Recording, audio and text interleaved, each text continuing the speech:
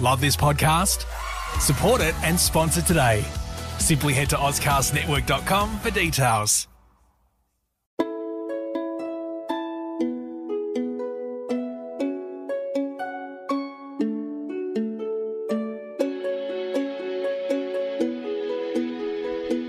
Welcome to Hong Kong Confidential. I'm Jules Hannaford and I'm your host.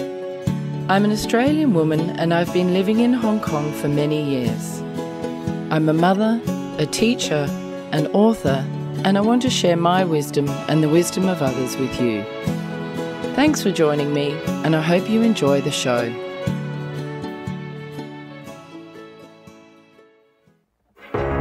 You meet someone online and there's this instant connection. It's amazing how much the two of you just seem to click. They live somewhere far away and there's some plausible reason they can't travel to meet you. They tell you they're in love with you and you feel optimistic for the first time in a long time. They have a successful career, yet somehow they need money from you to solve a short-term problem, always with the promise of paying you back. Time goes on and they need more money more urgently. You've started to see the cracks and begin to wonder whether they've been lying this whole time.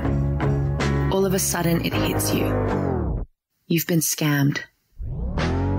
Fool Me Twice is the story of my mother, Jules Hannaford, a woman who was drawn into the dangerous world of sweetheart scams.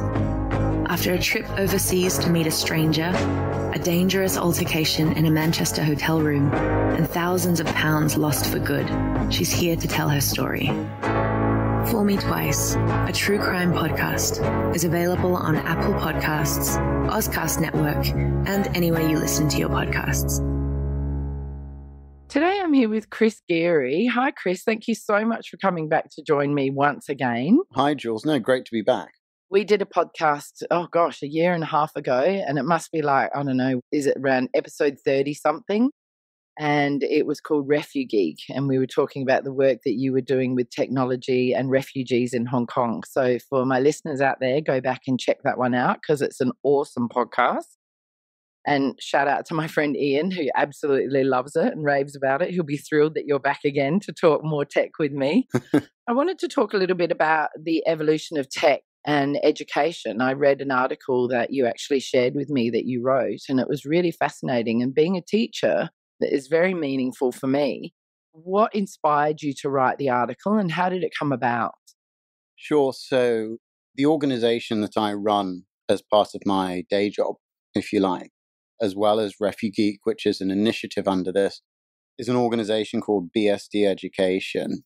And operating that and growing that has taken me to many countries in the world now. We have our own offices in 4 countries. We serve educational institutions in 14 states in the United States. And so I've been commuting monthly to the United States for 3 years. We're in central Luzon in the Philippines. I've seen this huge spectrum of learning from the very developing world to what we would consider the most developed environments in the world. And from when I started the journey with BSD to bring digital skills education to young people everywhere and to give teachers the ability to teach those skills to young people, what my travel has done has reinforced the critical nature of that. But it's only getting bigger. And as we're getting bigger as an organization, the scope of what we're seeing is getting even bigger. And one of the things that I've been researching for the last year is this area of workforce development. And there are huge parallels between the needs for young people learning to the needs of people reskilling in the workforce and to people graduating from university. You know, there's not really this kind of dynamic where there's a very different need for all of these different groups. I really wanted to dig in the last year into, well, what's the data behind this? What are the studies showing? And is the digital skills education and educational philosophy that we're driving really what's meeting the need in the workforce? And, there have been plenty of people going around saying, everyone's going to be a software engineer in the future. There are other people who say, well, you don't need to know anything about technology because it's all going to be automatic or it's all going to be artificial intelligence. And so actually it's all a waste of time. But I've really wanted to kind of cut to the chase of this and get on the ground and say, okay, what is the real facts here? What are the big studies that are being done showing us?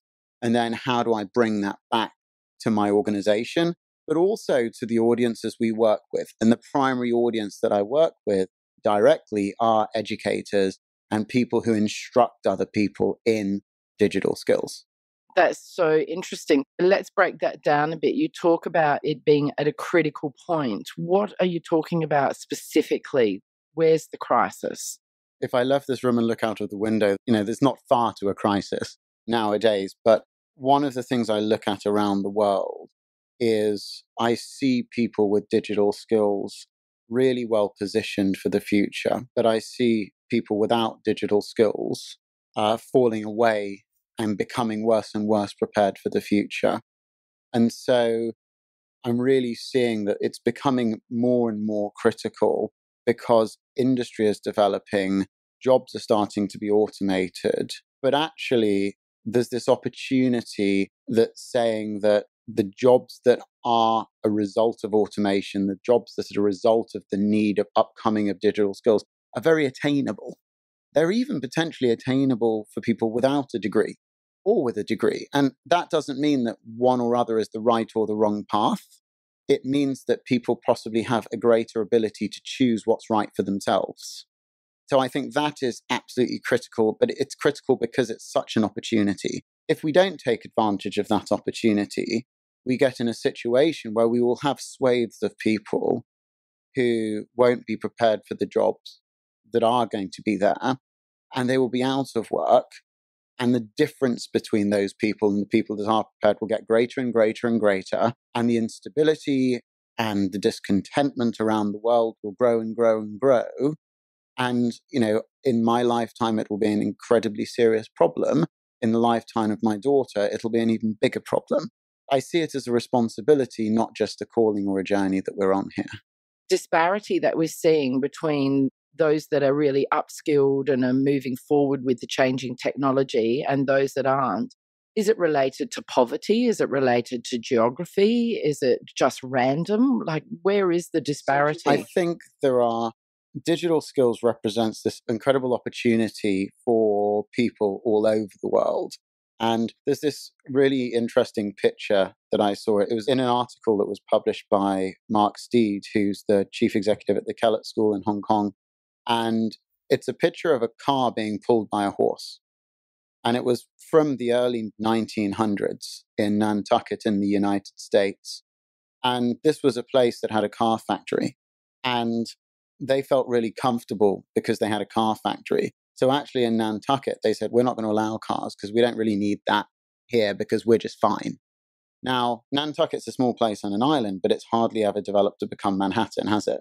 Now, at the same time, where we're seeing other countries that are saying, yes, we have poverty. Yes, we lack the devices and the resources. But at the same time, we could take a huge step, potentially get it wrong, but we feel like we've got nothing to lose. So is it poverty related or not? I don't think the opportunity is poverty related. I think the opportunity can be for everyone. You don't need to focus, I don't believe, on the latest technology. I don't think we need to get stuck in the swamp of the latest developments to really get people up to the level of having the fundamentals.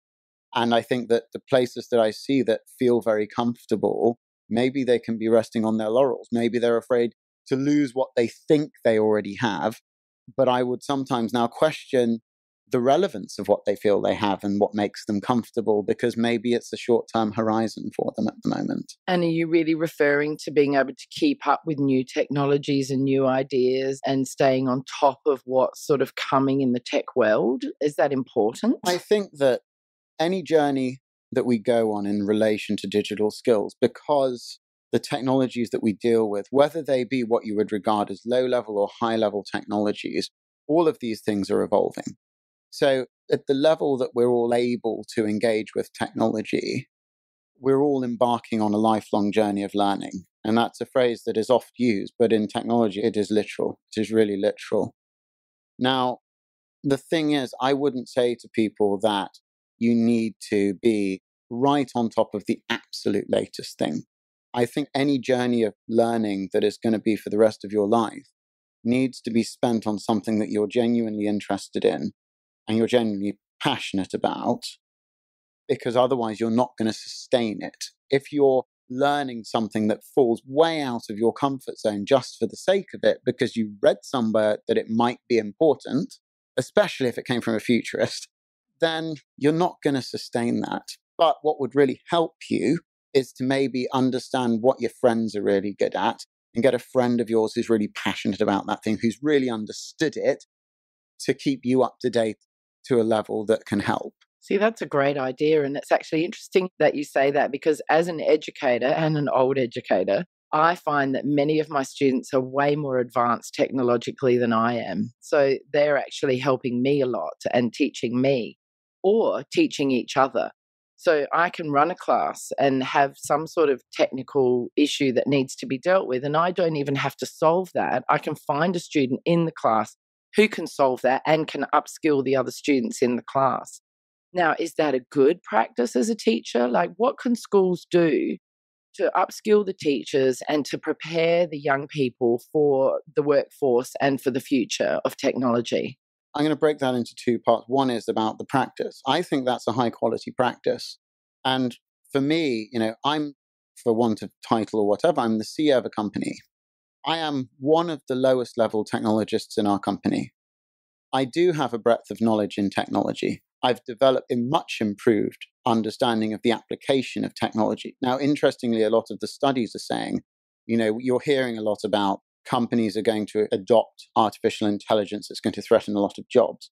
But there is a statistic on the other side of that that says that very few companies have senior management that understand the application of that technology sufficiently to lead the adoption. So the technology might be there, but the adoption might not be capable of happening.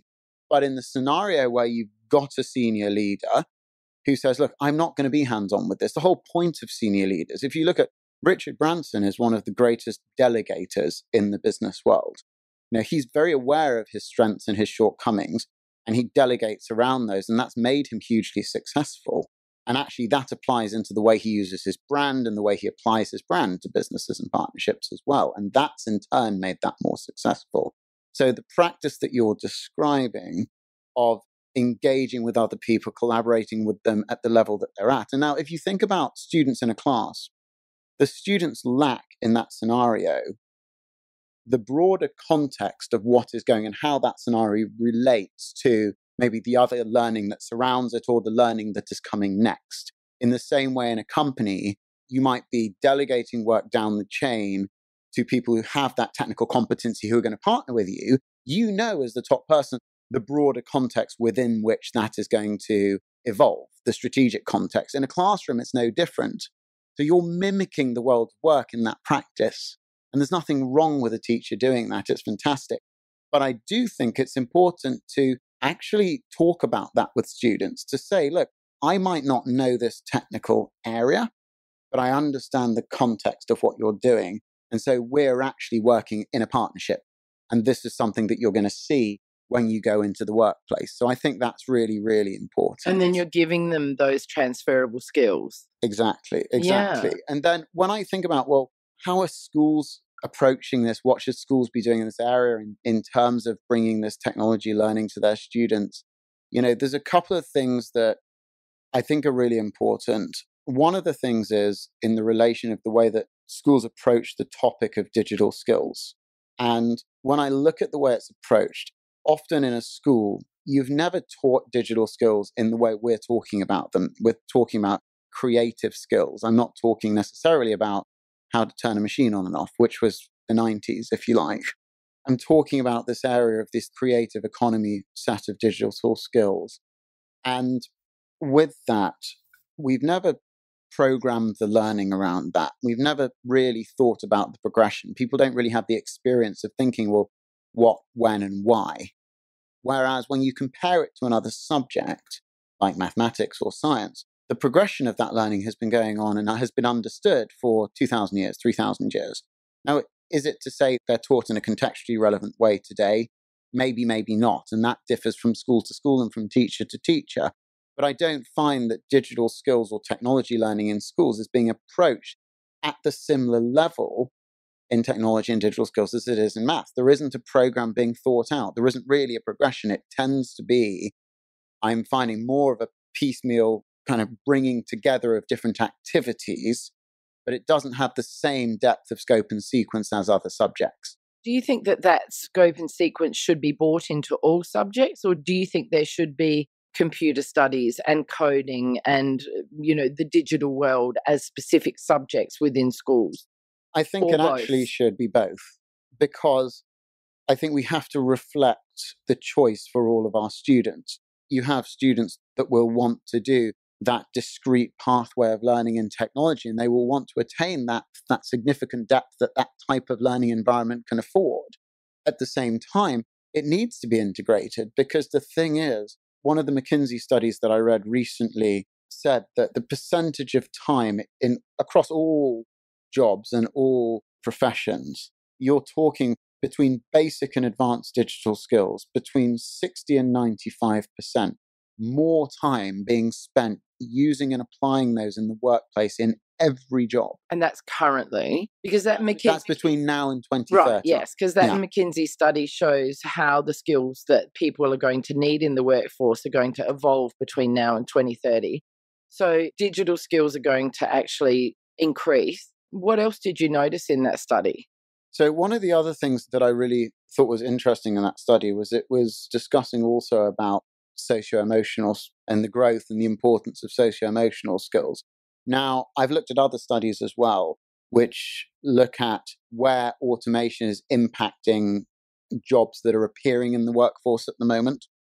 And so what we're also seeing is the social-emotional quotient within a role tends to fall within, call it, the roles that are further up the food chain in a company, whereas the digital skills, advanced and basic, are falling across all levels of businesses, in all roles. And is it fair to say that the socio-emotional skills are the jobs that are going to be less easily replaced by artificial intelligence because they require that level of interaction and emotional connection? Exactly. And so those socio-emotional skills are there, but then they're also going to come, there's an area of jobs that is emanating from, so when we look at the impacts of automation on the workforce at the moment, the roles that are being said to be already automatable. And I think in the Skillshift study, it said it's around 30% of the roles. Can you give me an example of some of the roles? Like, for example, the first thing that comes into my mind is an assembly line at a car factory. That's something that could probably be completely automated. What other things are being automated at the moment? Banking? So you've got things like banking, you've got things like customer service, in terms of, that the front line, the initial conversation. If you look at customer service, it's an interesting example because that front line of customer service, I had a parcel from Amazon that went missing. This was a $300 parcel. And I didn't end up having to speak to a human being to get a refund on the parcel. I went through the chat and the AI in the chat. So all those chats are bots, aren't they? The AI in the chat resolved it and returned $300 to me. And so think about that as an artificial intelligence applying discretion. Now, of course, if I had a more serious complaint or where I have raised a complaint in the past and it's been in relation to the way a supplier has conducted their business in relation to me, then I have been put through to a human being because then you get to the point of exercising judgment. Or they'll look at the data that I'm presenting in relation to my customer journey and the data that is presented on the system in relation to the supplier's supplier journey. They'll compare and contrast those and then communicate between the two of us to set the matter at rest. And that is something that the machines aren't replacing. Is that the machine that's recognizing that you need to go to an actual person? So But there's a point where the machine, exactly. the AI realizes that you need more than what they can offer. Exactly. But what's interesting so there is, though, obviously now with the way that conversations are tracked, the way that conversations are monitored or transcribed, all of the data associated with my customer journey and what I'm saying is referenceable. So really for the customer service agent who's talking to me and talking to the supplier, they're interpreting and analyzing data and they're basing a judgment call on that and which side of the line they're going to fall in the way they interact. So that's something where that role is the person who's sitting there, a different person to the individual that would have originally been the person picking up the phone on the front line? I would argue probably not. Because again, there was another study I read from earlier this year. And what they're saying is, and what you're kind of seeing is automation squeezing in the middle. And if we think about anything I squeeze in the middle, stuff goes up, stuff goes down. So what's automating, what's being replaced is being pushed down. So what that's meaning is companies are either going to seek to pay people less, or they might seek to replace with a robot or with a machine. What's happening at the moment? Like, is unemployment increasing due to AI already or not? So there are industries in which unemployment is. If you look at the north of England, there is a lot of data that says, yeah. And when you look at the UK, they're talking about 23% of the workforce not having the digital skills necessary. That's a huge statistic. At the same time, other roles that are within the socio-emotional quotient at the higher end of what we probably formerly called white collar, but I don't know how many people wear a white collar to the office nowadays. Yeah. I certainly don't. Those roles are going up, and there are more of those, and they're being paid more, they're being more prized. Now, what you've got, though, is you've got a gap. And so what the studies I've read have said is that gap we want to be filled by humans.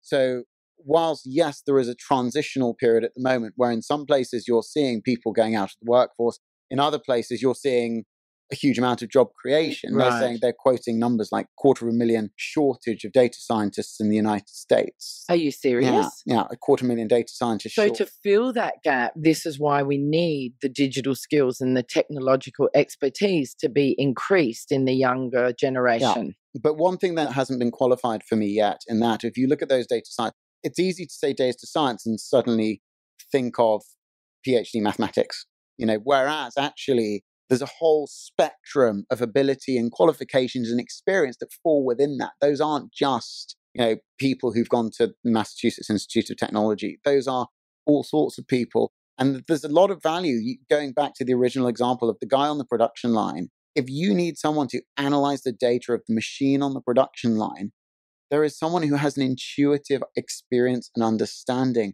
of how that production line works and flows and how it relates to the other part of the manufacturing operation, because that's the person who used to be that production line. And so that contextual knowledge is incredibly valuable. You don't want to lose that. So it's upskilling those people as well, so then they can take on new roles as they are being created within the workforce. Exactly. And then we come on to the other side, which is the economics of automation aren't saying that we want lots of people to be out of the workforce. One, that creates a greater burden on society anyway, from a perspective of when people come out of the workforce, we have a responsibility to take care of them. At the same time, we have populations amongst the top 20 largest economies in the world. A significant number of those are aging populations. So you've actually got a reducing number of people working who are contributing to the productivity of the country, and you've got a greater number of people that group of people need to support. Because everybody's living longer because of modern medicine and technology and all of that as well. And so when you look at the economics around that, you're saying, well, we need the machines and the humans because the machines are actually kind of replacing people in the workforce. But don't forget as well, machines don't pay tax. So if you put a machine in the workforce and you replace a human, and then let's say that a company's earnings increase. Now, how many companies pay tax, really? I have no idea. Tell me. Not a lot. At the moment, there are antitrust cases all over the world because companies aren't seen as contributing enough corporation tax back into the public purse. What, they have ways of getting around paying it, do they? Yeah, because corporations can structure themselves globally in a way to mitigate the amount of tax that they pay. Whereas for you and I, as individuals paying income tax, it's a lot harder for us to do things like that. And so if you replace the human worker with the machine, the company income goes up. It's highly likely you could say that the income tax receipts to the government will reduce. You said the net income to companies will increase, but companies won't then pay that tax because they'll restructure it in a way that they don't have to. And that is heavily affected by different administrations and different governments around the world. But at the moment, we're in a time of life when we have a lot of right-wing governments and a lot of measures being put towards helping companies pay less tax. But then look at another side of it. When you have companies that can get so big nowadays, that can become so powerful, then you create an imbalance between the power of business and the power of government. And those most powerful businesses are linked to government quite often. And then it becomes all very murky waters.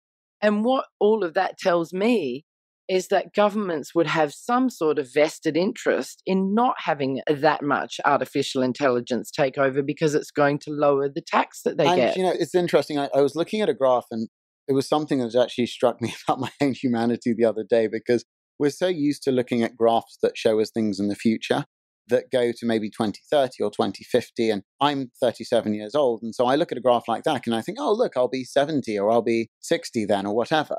And I looked, this graph went over to 2095 and I thought, I'll be dead. Nowhere then. Oh boy. It struck me. I'd never seen something like that. But there is a theoretical potential that artificial intelligence can come in and could automate everything. But there are massive considerations. I was talking to a friend just yesterday who works for one of the big four consultancies here. And she said to me that they've seen so many different types of artificial intelligence at the moment this year. They haven't seen really anything that has been commercially viable. So, because they don't have the ability to negotiate or to fix their mistakes or things like that. They don't have that human element that is needed within business. No, it's simply that as an artificial intelligence, they can do something that's interesting. They can do something that's technologically advanced, but they don't do something that is actually useful or adoptable to a company at the moment. And even once you get to the point with business where you identify something that can be adopted or implemented, you then go into a corporate or a business process of implementing that. You know, it's not, this is a great technology, let's click our fingers. It's step by step. It's very much step by step. So I think that's a really important consideration. Even once you've been to that process, even once you've said, this is adoptable, shall we look at implementation? Companies then still come back and say, well, is this an economically advantageous implementation? Being economically advantageous means that they have to consider at the same time the factor about, does that impact their governmental and their social and their customer relationships because of the way that they act? Or is it genuinely something that's going to mean they're spending less money? So the considerations are so diverse, the considerations are so broad. And then there is that governmental driver. I mean, if you look at somewhere like India, which has, and you know, they have lots of people coming into the workforce, but then as the GDP grows, to maintain 10% of a larger GDP, productivity has to continue to grow. So in a country like that, where they're not aging as a population, they're not worried about supporting a growing number of people in that respect, they're actually bringing people out of poverty. At the same time, there's an argument to say in a situation of a country like India, actually, you want the machines working alongside the human beings, because to maintain 6%, 7%, 10% growth or 10% productivity, you need the humans and the machines as well. So in all scenarios you look at, yes, automation is coming in. Yes, artificial intelligence is moving people around in the workforce. That's why I actually like the way that the McKinsey article was titled in terms of being a skill shift. It is a skill shift, but my opinion is the skill shift is a great human opportunity because it's so related to digital skills. And you know, obviously we'd spoken before about the education of refugees. Something that I feel incredibly strongly about is the fact that I don't like systems and I can't understand the continuance of systems that don't allow people to have an opportunity to make a successful, happy, safe, prosperous life for themselves.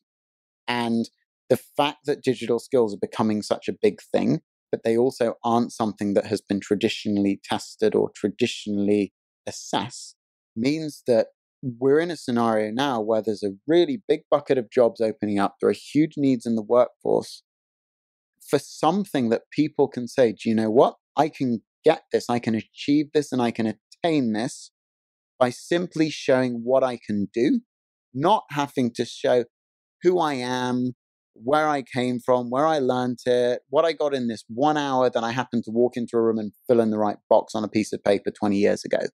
And so that, I think, is an incredible opportunity. And when I look at these digital skills and I think about the fact of let's not try to be the cyber jack of all trades. Let's look at what is my strength? What am I going to love learning about and progressing with for the rest of my life? And then I can focus on, okay, this is my thing. This is what I'm doing. I can really focus on building great relationships with other people around me. Now, if we've got something that's pushing human beings to improve their relationships with other people around them, then it would be a great evolution on the way that we see people interacting maybe on a daily basis at the moment. And so from there, the opportunity becomes a human opportunity as well as just a societal opportunity, as well as an economic and a job opportunity. How can you see people creating this opportunity? How can we do that? Does it start with schools and education? Does it start with corporations? I personally believe that if I was personally setting up an economic model for a city or for an area, I think you should, by the way. I am trying to work on that. Good, I'm sure you'll get there. But if I wanted to set an economic model for that, for me, actually, the epicenters of economic measurement would be from schools. Now, I would also actually include libraries, because for me, the library is the community learning place. So maybe if you're learning when you're outside of the school system, then the library, we're measuring the outcomes of people who've learned and who've had a community around. But do people still use libraries? Who uses books now that we have computers? Libraries themselves are evolving. There's another area that I'm reading about is the area of the movement associated with the library commons. These is one of the things that I was kind of thinking about and smiling about the other day, was the fact that the library is going from being this kind of quiet. I did my university degree in law, and the library was this very quiet place. You could literally hear a pencil drop in the library at university. But nowadays, libraries are kind of flipping on their heads to become kind of noisy place, because there is still the argument, there is still a lot of value in books. There is still a lot of information in books. Of course. The book is a great way to curate information within a space. But, the kind of what a library delivers to people has so many more layers now. Yes. You have the curation. There's databases, you've got the digital, there's journals, you've got the data. But then even there's another article I was reading about in terms of the spatial design of the library. Doesn't mean that we need to knock everything down and rebuild it with bricks and mortar. I mean, just the way that a library is laid out needs to facilitate the circulation of people and the ability for people to network, because its ability to bring people together. And this comes back to this idea of, okay, you've got digital skills learning. If you're learning digital skills in a library, and imagine you're a person who's been on a factory line for years, you're maybe learning something for the first time in 30 years. And there are other people that it needs to be a place where you can socialize library, because it needs to be that hub of the community. Well, it sounds a little bit like you're talking about the co-working spaces that are now popping up everywhere, where people go and, it's not specifically a library, but it is a place where people are networking and they're mixing and mingling and doing their work, and they have access to digital technology there, or they take it with them. It sounds like that's kind of like the new library that's evolving, but there's no real books there. Yeah, I think the challenge with the co-working environment is that it still represents the demographics and individuals that are already pretty comfortable and happy and successful. I mean, the beer and the coffee is free, but the rental certainly isn't, and neither is the membership. You're not seeing many of these co-working spaces. I don't see many, WeWorks cropping up in North Philadelphia, in some of the neighborhoods there that have got major, major challenges. But these are still neighborhoods where you have community libraries. And these are places that they democratize this learning, whereas I wouldn't say that WeWork does that in any way whatsoever. That's a really interesting perspective that I hadn't thought of before. And that makes a lot of sense. The rhetoric of co-working spaces does that, but my opinion... It's elitist. Yeah, it is elitist. And it's also really, it's kind of serviced offices with fairy dust on it. It's not really, there's not really a great social purpose coming out of co-working spaces. Unless Adam Newman pulls his 1.5 billion out of WeWork and gives it away. Which will never happen. But then we've probably got enough billionaires around the world telling people what to do with their lives. Yeah. Go back to your economic model. You're talking about education and libraries. And then would it be about upskilling teachers? Or is it about getting students to be teaching each other? Is it about getting them out into the workforce so they have experience? I think everything has to have stages. I've seen incredible students being able to teach and learn and work with other students. And I think students facilitating learning with other students is fantastic, especially when you get into a topic like digital citizenship. I think, a student is the ultimate conduit for digital citizenship. And we've got some talented kids that are so skilled. It's amazing what they can do. I think in Hong Kong, one of the most forward-thinking minds on that, he has idea, and he's generally ahead of people in this area, is Ian Williamson, who's actually teaches at the South Island School here. He's some of the ideas and the thinking he does around digital citizenship, I think is incredible. And I think he's possibly one of the leading mind in Hong Kong in that area. That's so interesting. Give me a bit of a snapshot of what he does. So some of the things he's really created an incredible kind of digital leaders program, but then he's also been incredibly supportive of those students to get out of the high school and then go down and also communicate to students in the primary schools. And so he, as a supporter and as a facilitator, but also just encouraging those students to develop the skills, but then apply them in a way that's meaningful across the school system, I think is fantastic. The other thing that he's done, which I think other people haven't taken the same or thought up the same approach, is a lot of the areas that surround something like digital citizenship, or even if you look at an area of learning, you say students have learned about computational thinking, well, to other teachers in the educational community, it's hard to necessarily understand what that means. It's not an easy concept to bring down to an operational level. And so Ian's organized exhibitions that relate to concepts like that. So people can say, well, look, if you don't understand this as a concept, or if you're finding this hard to grasp and then to operationalize down into your classroom, I'm going to give you something physical that you can come and look at and see and touch. And then he really has done an incredible job of bringing that down and showing it in person to people. And I think so that's is he really upskilling his colleagues? He's upskilling colleagues, and he's also upskilling students, but he's also allowing then students to go out and then upskill other people around the school, which is phenomenal. That's terrific, isn't it? Yeah, it's off the charts, really. And is this something that you've seen in any other sort of countries around the world, or is it really quite unique? So I think the approach that Ian takes is quite unique, and I think just the thought he puts into it is also something that's been quite unique. I am seeing a lot of other schools with a lot of cool initiatives. I see the challenge is, I think what differentiates Ian to maybe the practice I see in other places is that his practice brings the community of the school together around the topic. It's not tick box exercises. It's really thinking about what's important, but then making it happen in a way that engages the community, because he understands how important it is to have everyone behind it.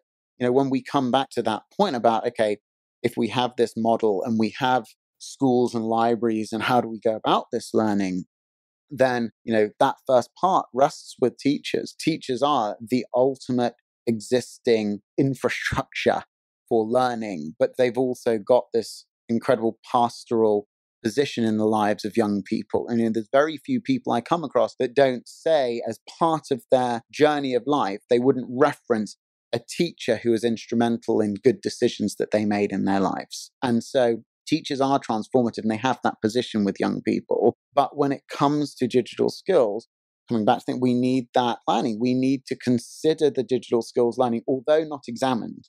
Yet we need to train teachers with skills. We need to expose teachers to experiences. So I run a program called TMB in Hong Kong, Teachers Meet Businesses. And this was something where a number of teachers started to come to me and say, well, I'm being asked by students of all ages about the workforce and the future of work and about decision making. And this is not just for university, it could be for careers after university. And teachers say, well, I've never been in the workforce. I've never been in the workplace, and I haven't had that exposure to businesses. And so we started Teachers Meets Businesses to take teachers to meet with companies and to talk with people from companies who are being disrupted by or who are innovating with technology on a daily basis, and explaining how their working life has changed, how things are evolving for them. What they reference is really important nowadays when they're seeing students come from school or come from university. And so that was an example of something that it really isn't provided to teachers as a professional development, as a professional learning. It's very hard for schools to approach companies because companies still have that mindset, oh, but your kids aren't going to come to me for another 4 years because there's an assumption of university, which, isn't necessarily going to be there in 10 years or 20 years or 30 years. So the companies themselves, I think, are being a bit short-sighted about the way they invest time in this kind of a thing. But for me, I have a business network. I've been a business entrepreneur now for 20 years. And that's something that I can do and I can bring to the community with my contacts and my expertise. So that's just an area of training that's necessary. We need skills training for teachers. But then we need to plan programs of learning. We need a proper progression. I don't think a piecemeal approach of kind of isolated activities is a great way to implement the learning. But then I think that also the kind of, call it the leadership in education, they need to get off the fence and actually give the teachers the ability to make the decision.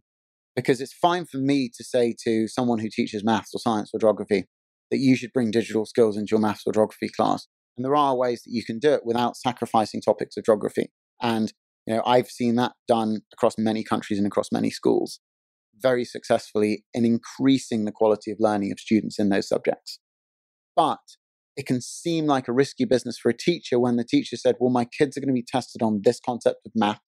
That concept of math has been taught in this way for the last 20 years, and this has delivered these results.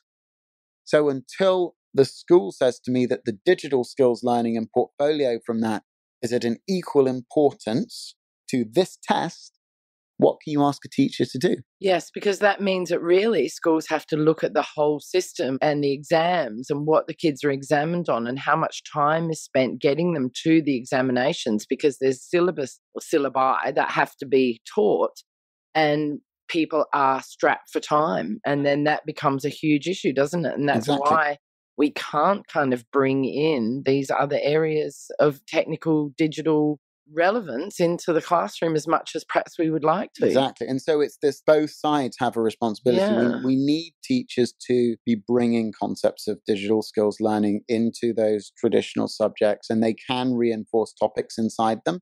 We need the progression of learning as a discrete progression. It really needs to be a progression.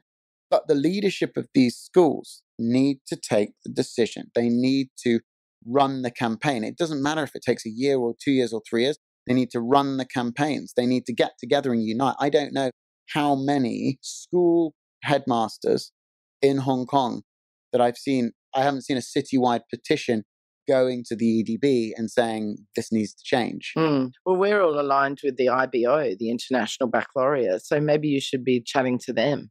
They're in charge of hundreds, thousands of schools around the world. 4,800 schools, I think it is now. It's all looking there, but we need, the establishment we needs need to push sea back. change, don't we? We do need a sea change. Yeah. It's crazy to me as well, though, that there needs to be a change in dynamic as well, in the fact that an organization like the IB is able to dictate to the school. That balance needs to flip around because they need to serve the requirements, the needs of education. The needs from education comes from teachers because teachers are the ones in the classrooms with the students. And I do think there is a push for bringing in digital citizenship and, certainly every kid's got a laptop. But do you know what I mean? But I think that the model that you were talking about from South Island School, we haven't got to that point in all schools. And maybe that's a good model that people could begin to build on and develop. So I think we're moving in the right direction, but I think there are constraints, like we mentioned, with time and exams and what needs to be covered. And, the whole philosophy of education globally perhaps needs to be looked at. And maybe it will change, maybe this is the beginning of a change in the next decade or two. Any change that happens, it needs to be change that is proliferated hand in hand with teachers. It can't be something where teachers can't be forced into a corner, but it has to be done hand in hand, worked in partnership. It has to be done within the system. But once it is, again, coming back to this, okay, well, what does that mean? Well, if you look at these skills that come out, these skills that attach to the workforce, and whether it be at the entry level of the workforce, the mid-level or the top level, we can track where people have gone from the schools to the workforce, and then we can see how all of that is going to develop and grow over time. And that all relates back to the schools. And so we can measure, and if you think about the number of schools around the city, rather than us saying, measuring, okay, did the businesses grow in the city? Did the house prices go up in the city? Because that tends to favor a gentrified model within an urban environment, then, that's an environment that says, well, yeah, okay, the GDP in relation to these people who've got a lot went up, but actually the people that don't stayed where they are. Why don't we look at the school and look at the related growth that came out of that that system of education and run it back and then dot that all around, because schools come in every neighborhood. They are. And in Hong Kong, they're all full. But the students who've left the school over the last 25 years in that neighborhood, they need to all be growing. And where are they all, and tracking them? And is this the kind of thing that you do in your company? So it's something that we'd like to work towards in the long term. This is all because, for me, I want to have every teacher feel like they have the ability to bring the learning of digital skills to their students. Now, when I say that, I mean teachers who teach students in K-12, but I mean people who are instructing adults in reskilling, people who are training people in businesses. Everyone needs that capability. At the same time, we need to say, well, how do we measure the success of that? And the success of that is people living these fulfilled, happy lives with employment, with medical care. And you talk about bringing value and skills to the workforce. Yeah, being able to, you tell me, what do you mean by that, bringing value and skill to the workforce? So what I want to be able to do with this is that you've got people, digital skills are the critical skill going for people right now and for the next number of years, going into the workforce and growing within the work. At the same time, with people being in the workforce, being able to have jobs, to be able to keep jobs, being able to maybe benefit from the fact that the machines will do the bottom level of jobs and people will maybe make more. That needs to be properly measured, though, to make sure that everyone is benefiting from that in the right way. We need to be able to measure in a way that shows it's not proliferating, rich getting richer, poor getting poorer. I think that, the prioritizing digital skills means that people that come from any background who can then show ability, can show a portfolio of work, can compete with people who've, been to the Ivy League establishment or something like that. Now, when you parcel all of this together and then you're able to say, look, this is something that's accessible to anyone, it's learnable anywhere, you can enter this channel at any point in your life because we're having to reskill now, and that's a channel of learning. It shouldn't be something that happens now and then go away. No, it's continuous, isn't it? Ongoing, the lifelong learning. I've heard talk about how jobs are going to evolve that aren't even here yet. There's going to be new jobs that haven't ever been thought of. Is this true? So arguably there will be, there are new industries that arise all of the time. If we go back 200 years, there are industries now that didn't exist then. Go back 20 years, there was no smartphone. Now, the rate at which new industries, new jobs evolve is fast, and we already have a greater change. So I think that the idea in the statement that, we're preparing people for jobs that don't yet exist, it's something that's nice because it catches people's attention, but I don't think it is as meaningful as it can seem. What I think is more important is to think about the message of that and to say, look, the world around us is changing. It's been changing for years, but it's changing more quickly. So what we need to do is we need people to be able to have a skill set that will make them successful because of change, not in case of change. And if you're thinking about we're preparing people for jobs that don't exist, it's kind of, I'm going to give you this in case this happens. Whereas I don't think that's the right message. I think what you need to be saying to people is it's going to be very changeable. What you're doing today is going to evolve. It doesn't mean that you're necessarily going to have to totally switch your profession 5 times in your lifetime, but it means that what you do will evolve and that technology is going to be a massive part of that. And so we need to educate you or train you in a way that will make you successful because of that. So you need a digital skill set. And I don't define a digital skill set purely in technological terms. I don't define it as you need to be a programmer. It means you need to have an ability to apply the technology that enables you to create content, to design, and to interpret and analyze data. You need to understand of that bucket, which is your area of greatest strength, because that's also your area of focus for lifelong learning. But then you also need to have a soft skill set. You need to communicate, collaborate, critically think, and self-learn, but that collaborate, communicate, critically think with other people. Because that comes back to that point of once you know your channel, you need to say, okay, I need to collaborate with the people in the other channels. And then the last thing is I need to nurture the values in people. And I define 4 values as particularly important: curiosity, adaptability, resilience, and empathy. And what I mean by a value is I define a value as being something that you feel, because empathy is something that I feel. Resilience is something that it's a feeling. If I'm going to be resilient in my self-learning of my technology in relation to content creation, then I'm going to feel determined to do that. So that I would define the values as those feelings. As I'm successful in my learning because of my resilience, I'm going to feel curious to know more. If I felt curious, I've learned more because I've been resilient, then at the same time, what am I going to do? I'm going to say, oh, well, I'll take on anything. I'm adaptable. Because quite a lot of being adaptable is being confident enough to adapt. And to take risks. Exactly. Yeah. And then the final piece with empathy, the empathy is so important into that interaction with other people. Because success really is all about relationships, isn't it? It's all about relationships. And, those feelings are the things that you will never, ever automate. You'll never, ever automate those parts of it. Technology can communicate.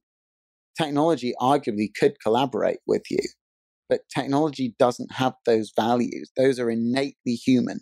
So technology has the skills, but not the values. Exactly. And it's the values that will keep humans in the workforce. And human digital skills have to have, the values are inseparable from those digital skills. It's content creation. It's all exactly. Right, it's Hard, all inclusive. Soft, and the values together make up a digital skill. When I'm saying a digital skill, I'm not just saying a practice of technology. I'm saying the ability to apply technology to create content, to collaborate with others who are masterful in user experience design and data, and then to feel empathy for what those people are doing in your collaboration, to be curious about the challenges that lie in that, and then to allow that to make you adapt as a team. And you know what? I think that there are some schools out there that are doing that. They are starting to bring all of these aspects into the students' learning. And I think we are doing it. We are doing it. I think there's certainly room for improvement. I think there's ways that we could bring it in across the board more in all subjects. But I think we're moving in that direction. I really do. I think one of the key things is going to be relating all of those things together within the education. I think that's the next step. I think if I look over the last 5 years, compared to 5 years ago when we went in and were talking about importance of digital skills and people thought we had 3 heads, to today when people have made huge strides in technology programming or uses of technology in education and relating learning to the world of work. There are huge strides that have been made, but they aren't necessarily all fitted together yet. And that's where you come into mapping the progression associated with it. Do you consult in schools as well as businesses, or are you primarily in sort of the corporate business world with your work? BSD as education, our primary partners are schools. So we work with a couple of hundred schools around the world. And do you work in an advisory role? Do you help create curriculum? We have programs of learning. So what we've spent 5 years creating is programs of learning. And the reason why we did that was we started our life as kind of digital skills trainers. And we would go into schools and work with students on behalf of the school. But then, to get that to scale up, we started to work more and more by working directly with teachers for then teachers to be able to teach students. And that's what we do around the world now. But in order to do that, we were asked by teachers and by schools to create programs of learning, because a challenge for a school in creating a program of learning for technology is the components of that program will continue to evolve. So even if you spend the time, let's say it's a couple of hours a week and it's 60 hours, the actual time to create that, to write it, to create the activities, the worksheets, the projects, is a huge lift in the beginning. The challenge is that 20% of it you're going to have to rebake every year. And so the infrastructure of a school is not set up to do that. So there is, I believe, a huge need for digital skills programs of learning that schools can use. And that's what we provide with schools. That's brilliant. When we partner with schools, we offer advice and we consult with the schools that are our partners, but not as part of our commercial service. The commercial part of our business is our programs of learning. Everything else we do us participating in the educational community. And our teachers... It's almost underpinning your philosophy. Yeah, exactly. Yeah. Commercially, we provide programs of learning, but we do so much more than that with our school partners because we support teachers, because we run the events like Teachers Meet Businesses. We go into schools and we'll just talk about, bringing an agreement between the parties within a school around the philosophy that they want to take when they're approaching digital skills learning. That's what we do as just a stakeholder in the educational community. That's not the commercial bit of our business. That's awesome. What are your hopes for the future of technology and education? So my biggest hope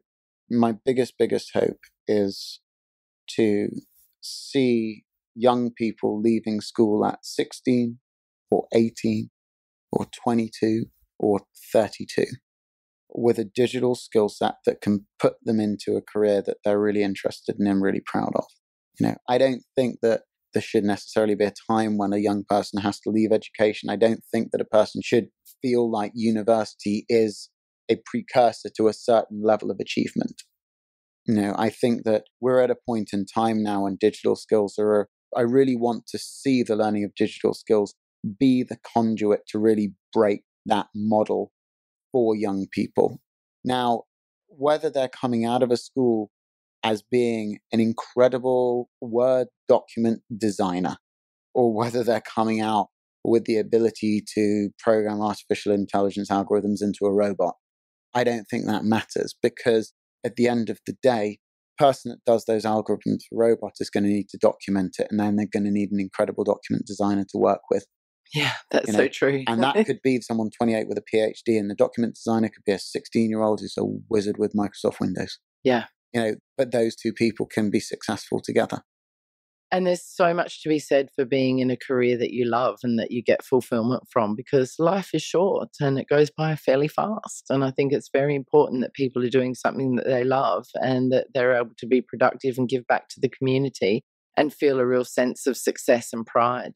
And the other thing is, technology has always been something that we've created to make people's lives easier and maybe to make people's lives happier. But when we look at the way that technology has emanated into wealth creation, it's not driving people together. It's driving people further apart. It's not creating higher quality human relationships.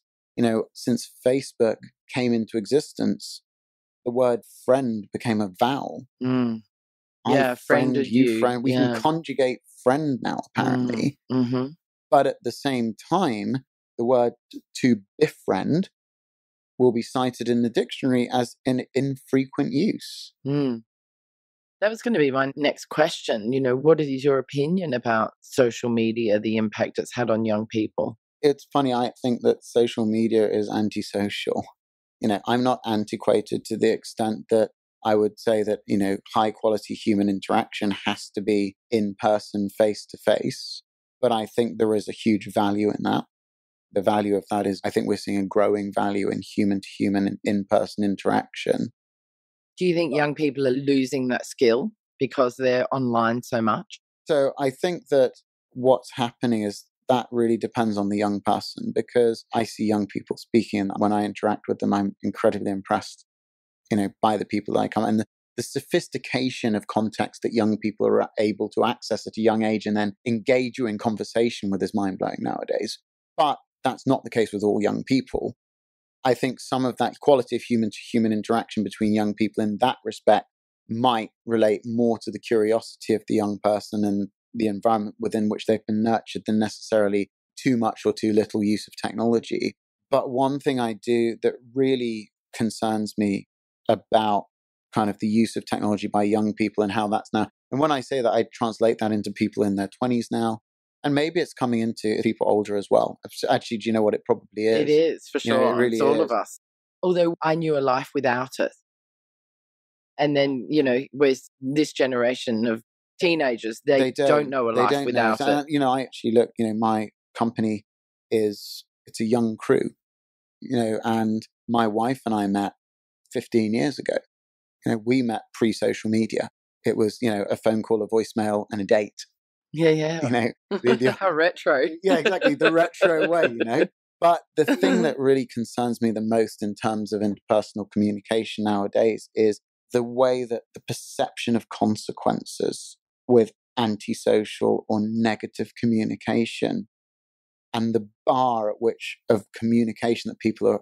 Do you mean like things like trolling and abuse and cyberbullying and all that sort of stuff? So I think those are the extreme examples of it. But I just think, general discourtesy amongst people, the fact that when people don't respond to things nowadays, when it used to be the fact that you'd talk to someone on the phone or you'd be seeing them, and so you'd always be quite fastidious about that because it's a lot harder to just walk past someone in the street and blank them than it is to simply not respond to a message or to have a conversation with them and then just stop, or to be rude to people in a conversation in a way that you would never dream of being to their face. And absolutely. And all of those things have extremes, but because of the way that technology isolates us from the consequences of that communication, the quality and the respect between people and the mutual kindness absolutely in communication between technology. And I can totally think of an example of that where I got a negative review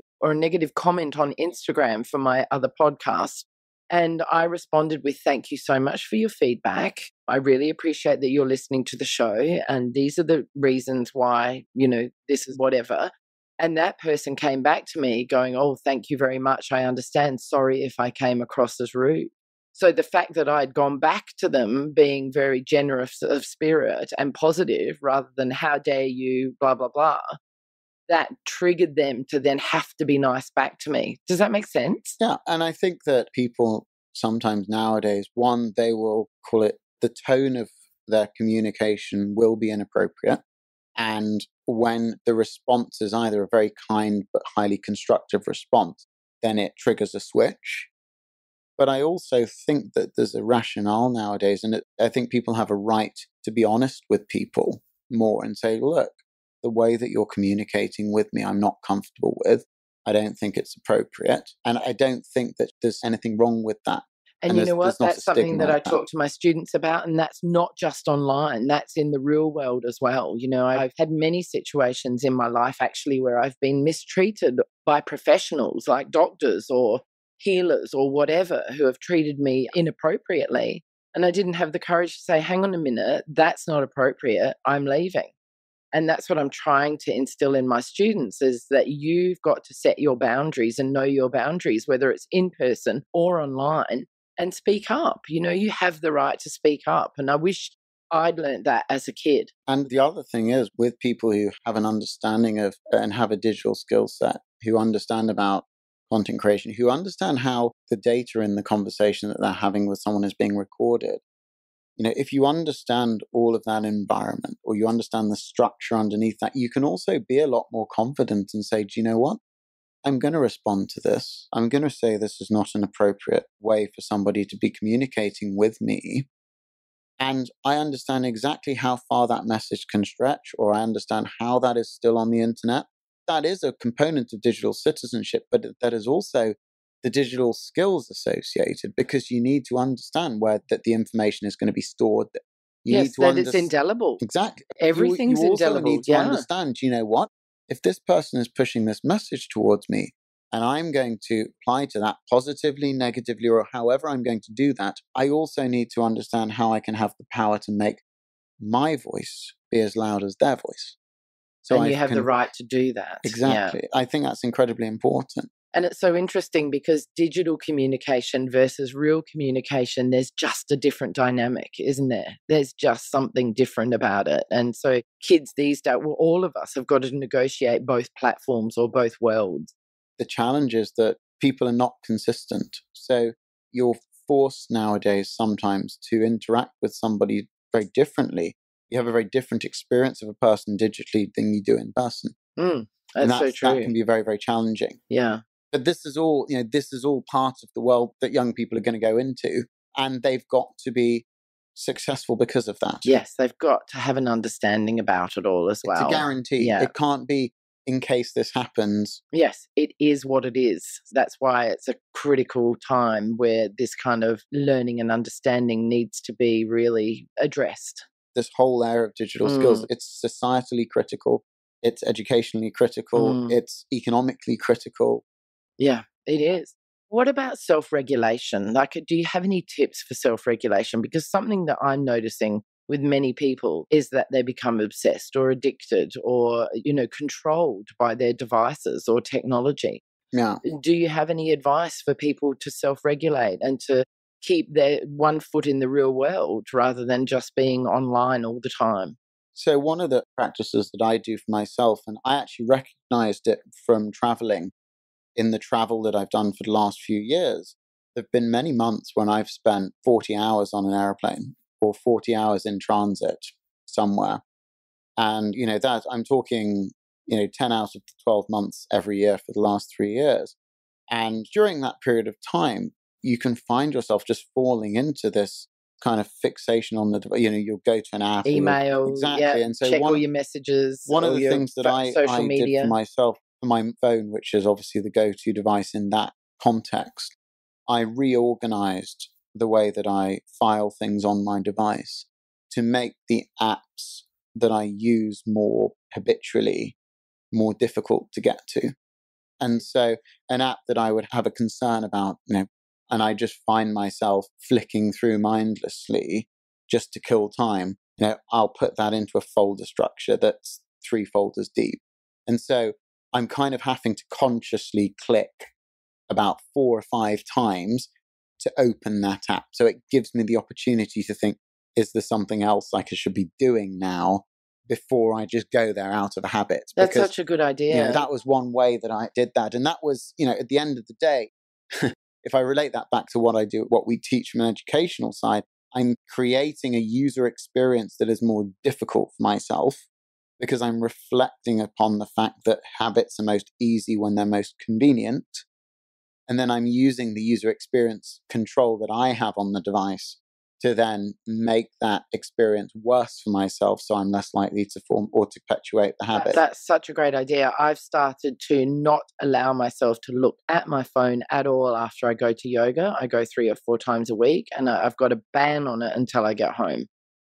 So that's one little step that I made, but I've become very aware of how attached I am to all of it because of marketing my podcast and trying to get the message out and my need for it now. In a way I'd like to step away from it all, but I can't. But then I guess I could. But that's a handy excuse not to. Okay, enough about me. Another question. We'll finish up soon. This is so fascinating. Are computer games dangerous, good, healthy, positive? Do they upskill the kids who are good at them? What is your opinion on gaming? Wow. So gaming, and let's talk about esports as well then, because it's all interrelated. Oh, just explain to me what you mean by esports. Sure. So what I mean by esports is now where you have competitive video gaming. So you have young people who they develop professional levels of skills on a set of different games that they either play individually or as a team. And they then compete in leagues and in competitions. And these carry... And they can get money as well, can they? There's a very, very well-known game called Fortnite. Oh, yes, I know it. Yeah. Anyone in education knows about Fortnite. Yeah. So Fortnite actually had a championship, and I think a young chap who's 15 years old who won $3 million. No way. So what? Esports is an absolutely colossal multi-billion-dollar industry. Wow. Massive, absolutely enormous. But what's interesting, so I'll give you an example of Fortnite's a game that has a lot of violence. You participate as a team, they parachute in, and then when they get on the ground as a team, the objective is to go and shoot each other or to go and shoot the other players. So that is violence. It's pure violence, and it's gun violence. Now, obviously, there are a lot of thoughts about, does the practice of participating in gun violence in a computer game lead to young people being more violent? Now, I suppose in a society where guns are available and accessible to you, inevitably you're desensitized to the idea of gun violence. If a gun is available to you, you could make a logical step to say you'd be more likely to use it. At the same time, do I see increasing levels of gun violence in the United Kingdom as a result of violence in video games? No, because guns aren't available. Same in Australia. But is violent crime growing? I don't know all of the statistics on it, but I know that, for example, in London, violent crime has been increasing. Now, there are so many complicated factors that are contributing to that. Can you pinpoint it to a game? I don't think you can. However, is it worth taking the chance or taking the risk? Probably not. So is there a point, in my opinion, should you be thinking, okay, with video games that have violence, should there be an age limit on the students participating? Yes, but it's the responsibility of the parents to enforce that. Would we, or do we, when we create programs of learning around video game playing, do we promote games with violence in them? No, we do not. So, and in a school environment, we would say, keep the games with violence outside of the school environment. But at home, it's the parents' responsibility to make their judgment about what games their child should be playing. But I believe that there should be age limits. And that will also depend on the maturity of the child, because different people are different levels of maturity at different ages. A challenge is now with the video games. Some people are arguing that, okay, if you play one video game and it's extremely realistic violence, where in another video game, the violence is very cartoonified or less realistic, then it's less of an issue. But I think they've just got to make a hard and fast rule. And in schools, I would say, you shouldn't have games involving violence. But the thing is, there are so many fantastic games that don't involve violence. Right. And what about the fact that kids that game are quicker thinkers and more dexterous and able to... Yeah, so now look at gaming itself as a hobby and as a pastime. We've gone way past the days when gaming was just, a young person sitting on their own, isolated from the world, staring at a computer, playing with a game. Gaming in itself now is something that involves, a high levels of communication, high cognitive development. The games are incredibly complicated. These aren't games that you just picked up and you play to a high level. Yeah, it's not like Atari when I was a kid. It's not a joystick and two buttons anymore. Yeah. There is high levels of dexterity, thought, there is strategies. And so the world of gameplay has evolved so far that there are clearly huge benefits from the kids, but it's got to be seen as something like a sport. Is there value in a kid standing by themselves kicking a ball against the wall? Possibly not. But is there value in a young person playing soccer as part of a great team, dedicating themselves to develop skills, to develop fitness? Yes, of course. I think that... So then there should be a balance that, because addiction can become a problem, like with anything where there's this kind of reward and serotonin released. Exactly. And I think... Same with social media and the likes. And, there are students who play physical sports who then need to also have enough time to study and to learn academic subjects. Yes, and it's about having a balance. And I think with the gaming, it's no different. But now, we're seeing video games are going on a pathway towards being professional sports. And there are scholarships available in universities. But interestingly, what's happening, if you look, the LA Lakers, as well as being a basketball team, they have their own esports team because there's a computer game, NBA 2K. So they'll have pro gamers as well as who play basketball as a computer game, as well as that. And so it's an absolutely colossal industry. And, the people that play these games at the top level are playing it at a professional level. Now, I know that a challenge, and I've been recently reading, again, articles about this area too. And one of the things is it's crossing over between what's happening with computer games now, as we're recognizing the benefits as part of maybe the academic life of a learning experience. We're also recognizing the value of this as part of the sporting life of young people. And then we're also saying this is also a career opportunity. And so associations that govern sports and that govern academia are saying, well, okay, if young people are participating in games in various different ways, what are they learning from this? How are they benefiting this? And so we're now starting to see, and we're getting asked for programs of actually curriculum around gaming. So people can actually define and understand, okay, we're learning about critical thinking through game because we're thinking about gameplay, we're thinking about game strategy, we're thinking about play development. And so it's getting into a proper topic now. And the athletic associations in the United States have been saying, well, there are scholarships available for university for this, But the Athletic Association says we kind of need to know the corollary educational value in what's being learnt so that we will then be comfortable to spread. And they're saying, next year there could be anything between 15 and 20,000 varsity level esports leagues cropping up in the United States. Are you serious? Yeah. Oh my gosh, I had no idea about this. I mean, I had an idea, but not really the scope or the scale. And that's so interesting that you are bringing that into your programs and turning that into something that is possibly educational and advantageous for students as well. And the place that we're sitting here, as where we always sit, we're looking at, okay, what is the program of learning for this? And, how do we define what young people are learning when they participate in these activities?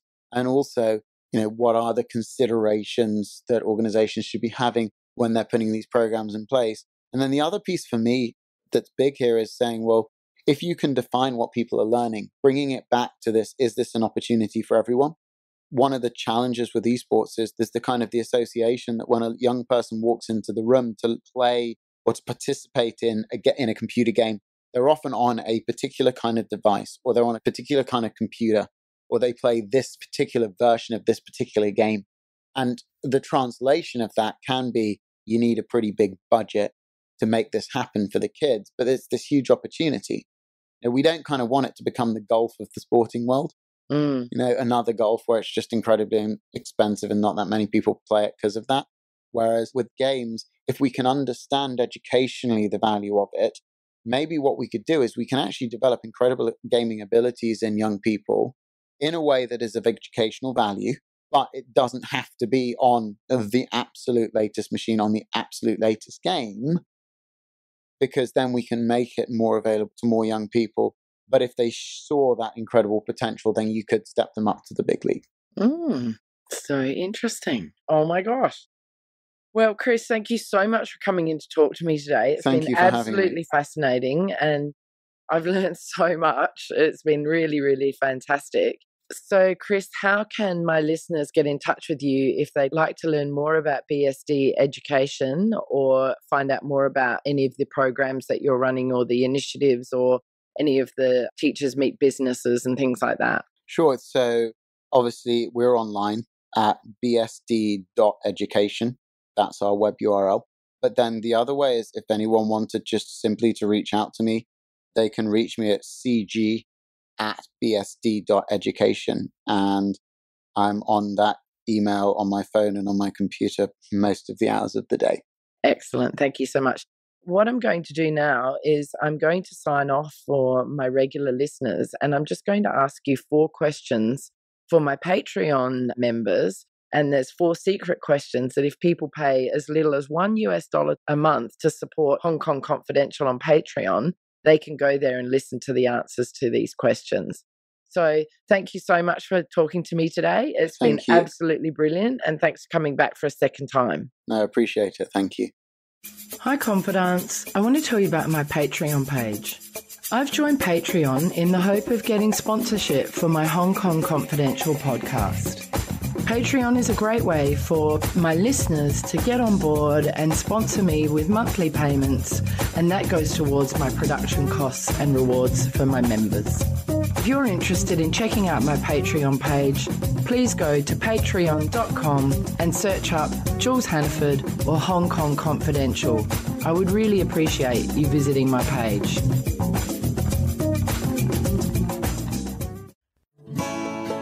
So that brings us to the end of another Hong Kong Confidential podcast.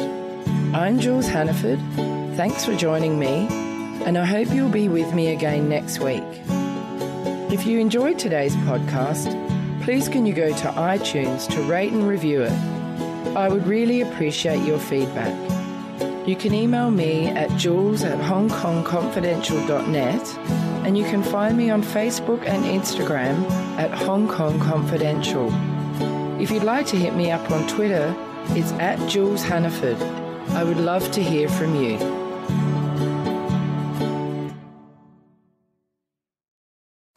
Love this podcast? Support it and sponsor today. Simply head to AuscastNetwork.com for details.